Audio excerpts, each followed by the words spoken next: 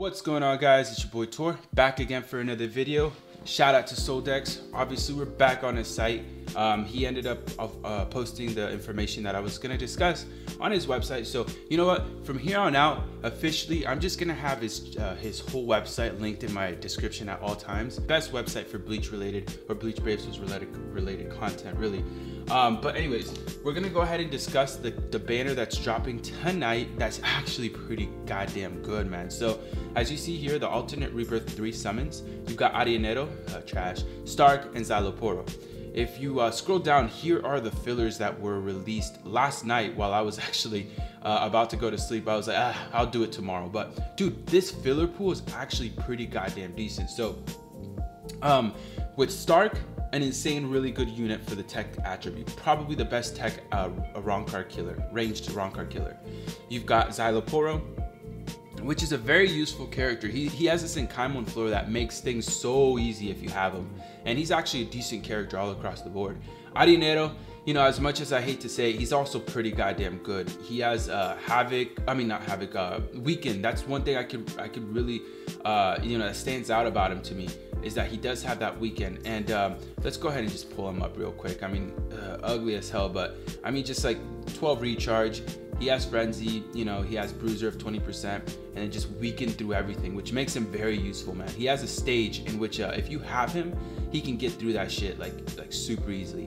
And then the filler pool is where it's like, dude, okay, I didn't want this to happen, but I almost feel like I want to summon because I'm after one more Koga, which is one of the best, if not the best, premium units out there. Jackie, I don't really care for. Tag Team Toshiro, he's pretty good. The thing is, he's pretty good. Same with her, like as a Link and a decent unit with the boost, right? But you know, she's got 25 stat. I mean, in the future, she could be a pretty goddamn good Link if they gave her like recharge, right? But he's good. Tag Team Toshiro's good. And then you got the Christmas banner from what, like 3 years ago. Not a lot of people will have this banner, especially if you're new. And this Ruruka, surprisingly, is a decent unit. This Rukia is a 20 soul trait, like a soul trait for 20 additional damage at full stamina. So she could also in the future eventually become a decent Link. But you know, all across the board, these units are pretty decent still. And so, like I said, at the end of the day, you might not even have them. So you know, that's something to consider. And overall, the value for this banner is not too bad. I would probably throw like a multi at this, maybe 2 multis, just because the value is good. Myself, I'm missing Arianero, and then I have Koga, but I want to get one more copy of him. So I would be trying to get either one of these, just one copy of each. And then Stark, I would obviously take dupes of Xyloporo, same thing, but a Tag Team Tosh I already have fully duped, so I wouldn't need him. But I don't know, it's a decent banner. Let me go ahead and click the step 1. If I manage to pull either Arianero or Koga, we summon it, baby. Please don't, please don't. I'm really okay. Phew. Okay, it was Rukia. All right, we're not summoning tonight. But if you don't have a lot of these characters, I definitely would recommend it.